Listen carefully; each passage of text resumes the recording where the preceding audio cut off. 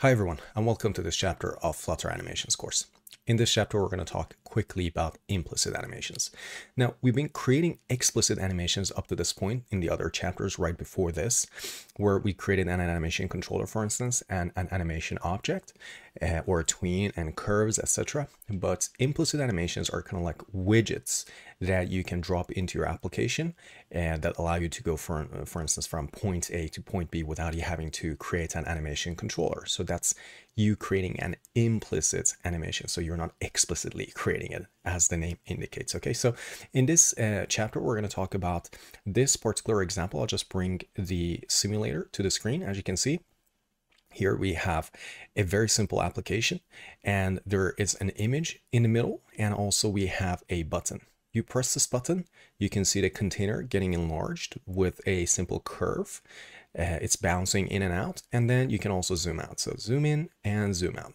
So this example is created purely using implicit animations. And again, this is quite perhaps a useful feature to have even in a simple application. However, it's something that is very basic to create. And the reason I'm putting it in here in this course is that we cover pretty much every aspect of animations in Flutter. You can't talk about animations in Flutter without mentioning implicit animations. So for those of you who are more advanced users and looking for more advanced content, then perhaps the rest of the videos that are to come will be of more interest to you. But also there may be some stuff in this video that you can learn as well. So without further ado, let's go ahead and create the project for this. So I'm going to bring up terminal. So let's say Flutter create, and let's say example 5, I believe we are at, and we say org se pixology. And for those of you who know me, I always specify the organization. It's just so much easier to do from the beginning. And let's say code example 5. All right. Right here, let's say we first select the device. Okay. And I'm going to say 14 plus. And let's go into JSON and let's say zoom level, and that is going to be 5. All right. And we go into main Dart. In here, I'm just going to drop my Flutter scaffold application, save it, and then select, we've already done select device. I'm just going to compile this. All right. So let's go back to the app itself and see how it is created. You can see it is a container in here. And then we also have a little button. So, and they're created inside a column, if I'm not mistaken. Okay, so it's just vertically displayed on top of each other. But we also have an image in here. So let's go ahead and create an image. So this is one of the tricks I usually do. If I want to place an image in here with some subfolders, I first go and create a file, and then I specify the path. I say assets, and then I say images, for instance, and then I say 1 JPEG. All right, and then it creates the folders for me. Then I can delete this. All right, so you can also just say create folder. You don't have to say create file, but usually I'm actually creating files like a JSON or something. But you can also say create folder and specify the entire folder path. All right, so in this images, I'm just going to drag a wallpaper that I already have. It's actually my wallpaper, which is sitting behind this. Oh, it is here at the back. Actually, is it? No, it's not. It's not that one. It's another wallpaper that I sometimes use, but I'm not using it right now. It just happens to be that case. So let's go ahead and bring this wallpaper. I'm gonna go and find a folder that we just created and say wallpaper, and then drop it there. Okay, there is the wallpaper. I believe it's actually quite a large image, so it is not a small one. All right, so now that we have that, I'm going to close this, and let's close the inspector. Let's go to our pop spec YAML, and we're going to go specify then the path to this image. And we're going to say, let's see here, assets. I'm going to uncomment this, and then we say the folder was assets / images like this, and then the image is wallpaper JPEG. If it is correct, then it should be displayed here. Oh, it doesn't exist. Assets, images, wallpaper, JPEG. It looks fine to me. I don't really know why it is the asset file, assets, images, wallpaper, JPEG doesn't exist, creating the file or fixing. Oh, I can see now. The problem is that I created this folder under VS Code, and that's just stupid. So I'm gonna drag this and see if I can drop it outside somewhere. If it allows me. And let me see if I can drag it like down here somewhere. Perhaps here somewhere to the root folder. If I did it correctly, let's see if I've actually done it correctly now. Assets, yeah, seems to be in the root folder now. So I'm just gonna save this and see. There we go. The image is right here. Right, now that we have the image, let's just close this popspec YAML and we can go into our main Dart file. And in here, all we really have to do is just to go ahead and create basically the column. So let's see how we're gonna structure this. Let's say that we have the body here. Let's say body, and usually, as you probably know me already, I go ahead and create my component, like inner components first. Okay, so what I'm going to do is I'm going to first create a text button. So I'm going to say that's my text button. And the first parameter onPressed, let's say onPressed like this. And let's go to the second component, which is the child. I'm just going to say text, hello. All right. Let's see here, boom. And let's see how our application looks like. Now, if I bring up our simulator here, okay. So I can see I added a comma in here. So let's remove that. We just have a hello. And let's then put this wrapped inside a column like this. And then we also need to have an image. All right. So what I'm going to do in here is to display the image is to actually create a container for it. And the reason behind it is that we have an implicit animation in Flutter, which is called AnimatedContainer. Okay, so if we create a simple container just to display the image now, we can just switch it later to an animated container to freely and easily get that animation effect that we saw at the beginning of this video. So let's go inside this children here and say that we have a container. All right. And this container then is going to have, let's see, like this. Let's say that it has a child. All right. And then we're going to dump the image in here. So let's say image.asset. And the asset was, I believe, assets, images, wallpaper.jpg, like this. And I can see the wallpaper here to the left-hand side. Really good. I mean, it is complaining right now saying that container isn't necessary because we could just dump the image in there. And it is correct because we don't really need the container because it's not doing anything. But soon we're going to swap this into an animated container. So that's the reason this guy is right here. So let's see how it looks like. There we go. This is our application right now. Okay, so let's go into this column and say that we want the content to be in the center. So let's say main axis alignment, and we're going to say center, main axis alignment center. There we go. So it's starting to look a lot more like this example, right? At least when it was zoomed in. So one thing we could do is to take care of this button title. You can see when the image is zoomed in, then you can see a button that says zoom out. And when the image is zoomed out, you can see the button that says zoom in. All right. So what we could do is to create two variables in here.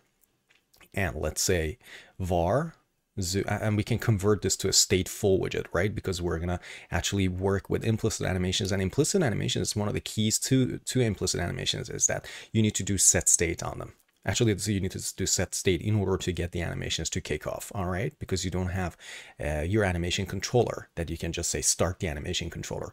The way to communicate with an implicit animation is usually through set state. So let's convert this homepage to a stateful widget. All right, and let's create a variable in here, and we say var is zoomed in, and by default we're not zoomed in. All right, and then we also are going to have a variable that says var button title, and by default, since we're not zoomed in, we're going to say by default the title is zoom in. All right, so let's take this button title and then chuck it in here. So we say the button title is that, and it's not a constant anymore, right? There we go. Good. And then we can go when the button is pressed to do a set state and then say now we're zoomed in. All right. So let's say set state. There we go. And we say is zoomed in is equal to not zoomed in. Let's see, because it's final. Did I define it as final? Right. These should be variables. Okay. I think I defined them as variables, but Visual Studio Code actually corrected it because I didn't have a setter for them. So if I comment these out, you can see it says the value of the field isn't used, try removing. And then if I save, they are converted automatically to final. So that's pretty nice actually, okay? And I think that's one of my fix commands that I have. So if I say user settings, and if I look at Dart, I have a lot of code actions on save, and I believe add required fix all trailing this expression create constructor. No, I actually don't have that, but it is possible that fix all is doing that. All right. So if I comment this fix all, go back here, change these guys to var, and then press save, I can see that they're not changed to final. But if I uncomment this and I have fix all and I go here and press save, then they're converted to final. Okay, so now we know the source of fixing those variables from var to final. It is source fix all. Okay, good for me as well to know. Now let's go back in here in set state. We say is zoomed in is going to be flipped, and button title, if we are zoomed in, is going to say zoom out. Otherwise, it's going to say zoom in. So I'm just going to save this and I should restart the application. Let's go here. This is the completed application, and this is our application. So by default, we're zoomed out. All right, but this container isn't reflecting that. So if I press zoom in, then the button says zoom out, and then you see it's flipping that. All right, it's just this container now we have to take care of. So what we could do is to say, okay, we have some sort of a default width for this image. So if I bring the completed application, you can see that this is the default width. Let's define that somewhere. So let's go here, and then I'm gonna say const default width like this. Default width is 100. All right, like this, and let's make it a double. And what we're going to do is to define a variable in here. So we say we have a width because we're going to, in set state, change this width and then ask this container to adjust itself to that width. All right. So let's say var width is, we start with default width. Then we go to this container and we say that its width is equal to the width that we've defined. There we go. Then in here, we change this width. So we say when, let's go ahead in here and we say width like this is equal to, if we're zoomed in, then we're going to get the entire screen width. So I'm going to say media query of context, and then I'm going to say size.width, otherwise take the default width. All right, good. So that takes care of the width. And also in here, we have the width for, oh, it's changed the size box. I didn't want that. Let's change it to container. It's my Visual Studio Code it's fix all actually, which is doing this, but don't worry about it. I mean, this should actually be container. So in your head, read this as container, okay? It's that fix all thing that is messing this up as well. Or actually it's trying to fix it, but for us, it's messing it up. So there we go. Here we have that. So I think also, to be honest with you, in this, I wish we could put this inside a row so we could extend this. So let's say this is inside a row, wrap it with a row, and then I'm going to say main axis alignment is center. Main axis alignment center. Okay, so now it's in the center. But you see now the width is changing as we expect, but there's no animation. So let's go and define that animation. I mean, it should look like this, you can see. All right, so there are two things for, I believe two things for, actually one thing perhaps for the animation. Let's say that we define a curve. So in here we say var curve, and by default we say the curve is bounce out. So bounce out like this, and that's our default curve, which is this one. You see, bounce out, and then we change the curve when we're going in. Okay, so that's our default curve, and we say it's a variable. Then let's go in here and instead of size box, change it back to container, and then we want to create that implicit animation. All right, and the way to create it is just to say that this is an animated container. Okay, now it says, okay, but what is the duration? So let's say that duration is a const duration milliseconds, 370, like this. And 370 is a value that I believe, I mean, I've worked with animations quite a lot, and this is also coming from like very early iOS days when you had animations and like UI view animations. And one of the key durations for animations that are pleasing to the normal human eyes is that the animation takes no longer than 500 milliseconds and more than 300 milliseconds. So anywhere between 300 and I would say 300 to 400 is like the most pleasing animation duration. If it is longer, then you kind of get bored. And to be honest with you, I'm actually not a fan of apps that use a lot of animations, because the apps that I use, I'm usually a super user for those apps. So if I really use an app, and it could be, for instance, a shopping application where I want to go and buy some stuff online, then I really, really don't want it to do a lot of animations, because as a super user, I just want to be able to tap here and there super fast to get from point A to point B. So when you're working with animations, I've seen a lot of people like go and write apps that are just full of animations everywhere.